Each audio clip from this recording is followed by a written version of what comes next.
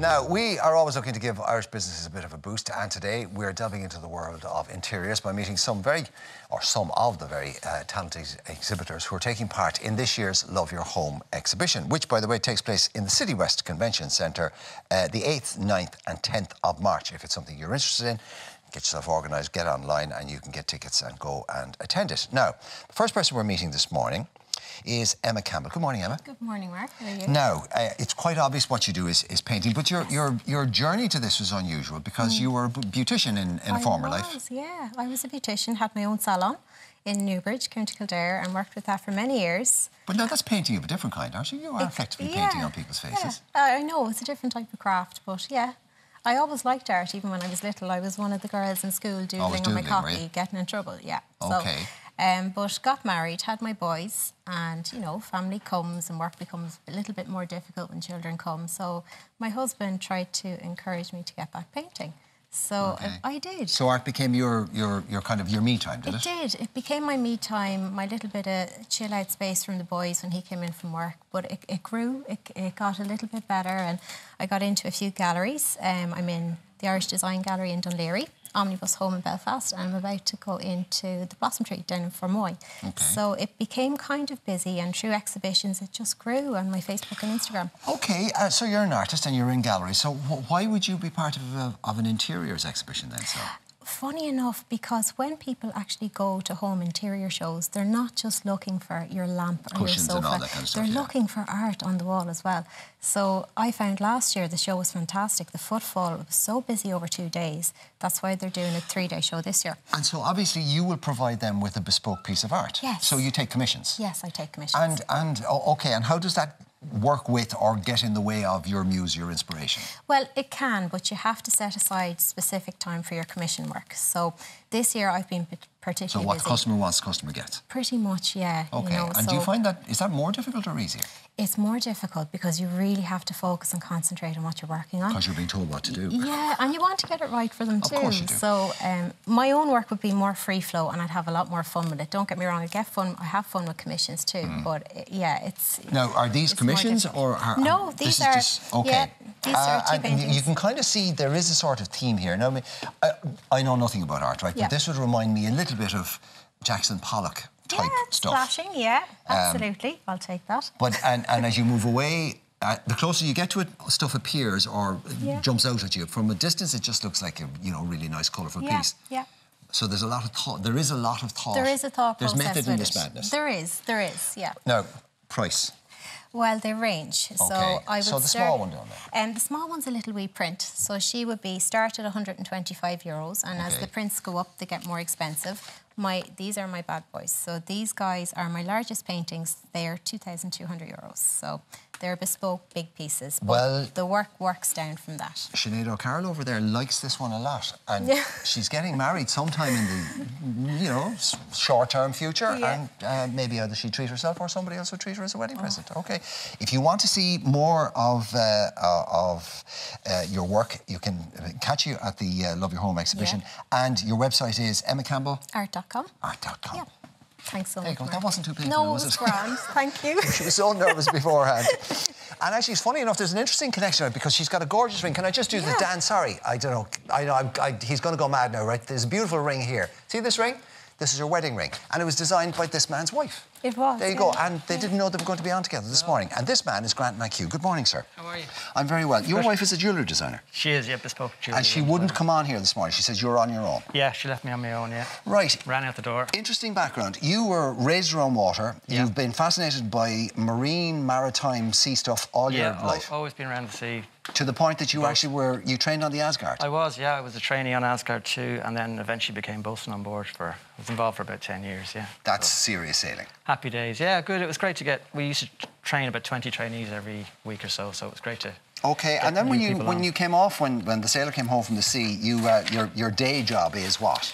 I did a lot of yacht and boat maintenance for various clients, and then... You have your own business. Is it Safe Water Marine Services? Safe Water Marine was the boat side of stuff, yeah. Okay. Yeah, and then the sort of world changed.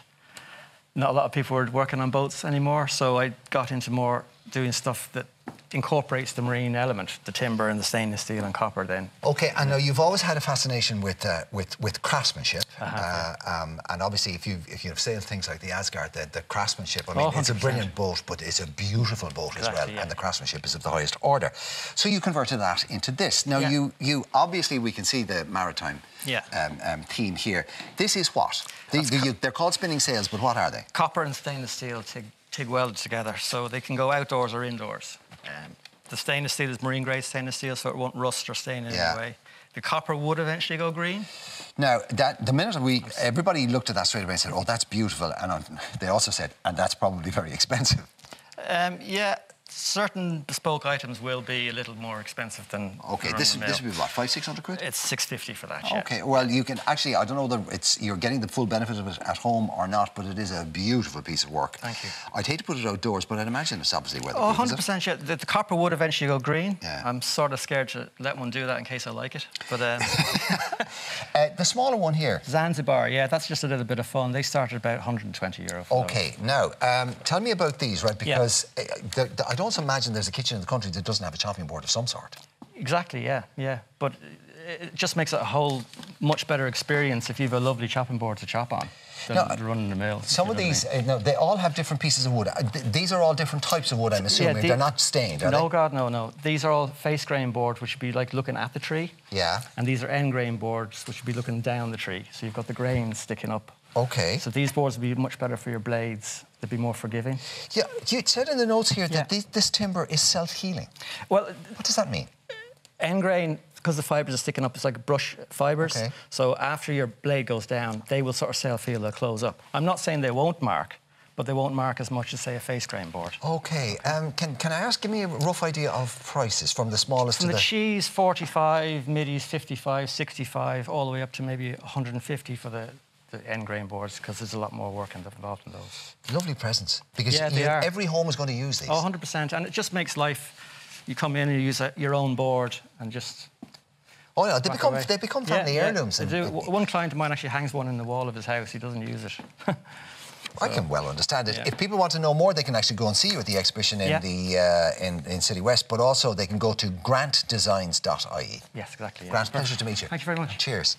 Now, finally, we come to... This is Amy Gillen. Hi, Amy. Hi, how are you? Not too bad. Right, now, these people kind of found their way indirectly into art, right? But you were always going to do this, because this is what you went to school for, this is what you trained for. Yep. Degree in Fine Arts, is it? Degree in Fine Art and Design from Crawford and Cork. But I've wanted to be a painter since I was 12. Really? Yeah. Okay, so... Very arty household. Did you go in for the Texaco competitions and all of those? To be honest, I didn't. Did you not? No, I was a bit too free-spirited. I liked doing my own thing and... Okay, so you went and you studied it and you got trained at it and all the rest of it, so your life was always going to be as an artist. But of course, you know, there's a lot of artists who also waitress and do other jobs and all. It's very hard to make a living out of it, isn't it, unless you teach? I got very, very lucky straight off the bat because... Locally in Tullamore, they're actually very supportive of the arts. So every time I did an exhibition, it was really well received. So therefore I had enough money to put towards doing the sort of shows like the show we're doing in 2 weeks' time, which the last couple of years I found that they're amazing because they make art really accessible for everybody. Because sometimes people can be a bit terrified to go into a gallery because they're like, oh my God, the price is going to be so huge. And then they come to a home show and they go, oh, there's a stand with art. And they come over and they chat to the artist and they get a real feel for the work and the effort that goes into paintings as well. Okay, so you're primarily a painter, but you work in different painting mediums. Yeah. Oh, so it's a mixed medium. We'll take the one that most people will be familiar with here, which would be this, which would be... So this is called Crash Into You, and it's actually on canvas, and it is all hand-painted. And it's a combination of gloss, acrylic, and glass paint. So it's all done in layers, so it's built up. The lovely sheen you see, and the vibrancy, that comes from the glass paint as the final layer. It does. So it just gives that extra dynamic. A lot of people presume it's a resin, but it's less plasticky than a resin. It's kind of more subtle. There's a kind of a gracefulness to it. It also means that whatever way the light hits it, it can reflect in very different ways, not the usual ways. They're kind of, I call them my moody paintings because they change with the light, which I really love. Okay, now that's beautiful and it's very striking. With the two things that caught my eye were this and this, and it looks...